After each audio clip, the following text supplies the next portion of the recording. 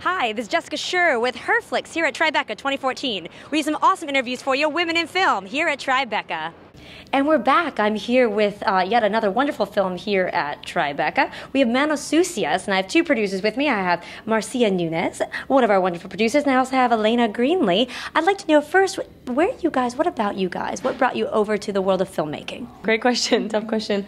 I came to filmmaking through photography. I started in high school with photography and short story writing, and those just sort of melded together into documentary film for me at first. And when I started to look around at kind of some film student short films, I noticed that people who made documentaries who had a background in narrative filmmaking had just these amazing visual storytelling skills that I also wanted, and that led me to apply to graduate film school at NYU, and I just fell in love. So the first time I was out on a shoot, I just thought to myself, if this is a job, I can't imagine any other job that I would want. I came into film through theater, actually. I studied theater in high school, and when I first moved to New York, I worked at an off-Broadway play over here in Chelsea, in fact, near where we are right now.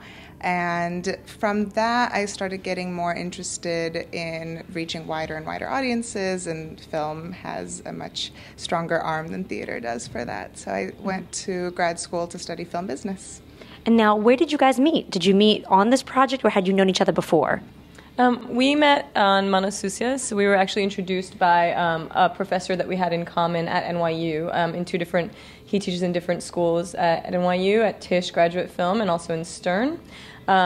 So he had heard about Manos Sucias and put the director in touch with Márcia, and I was involved in the project because I studied with the director and co-writer in the graduate film program.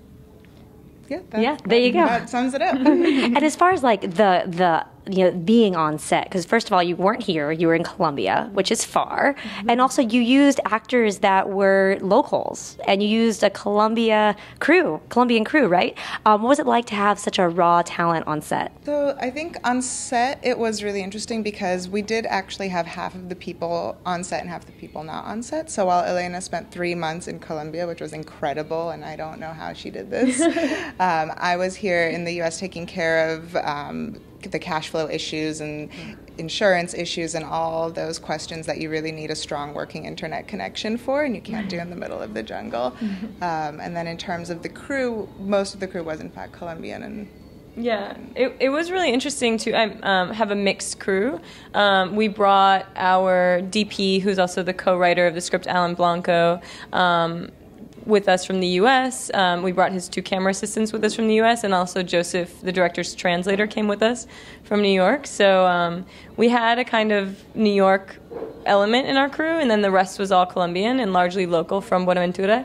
And it was really, really interesting. We kind of like to talk about it as like a cross-cultural marriage. There's a lot of just quirks we needed to work out about communication and work styles and what people were used to, and it was a challenge, but it was fun. And the cast is all local to Buenaventura. They're actually students and recent graduates of the dramatic arts program in a local university, and they were just amazing to work with. I mean, they just brought all of the energy and talent and dispositions, just work really, really hard and jump in the water and get their hands dirty, to use a corny metaphor. Spike Lee did come on board at some point. Did you work with him one-on-one, or he kind of gave you some pointers and you continued your work? So Spike has been the director's mentor and teacher for several years now. Joe studied with him at NYU, as did Elena and Alan, who's the co-writer and DP.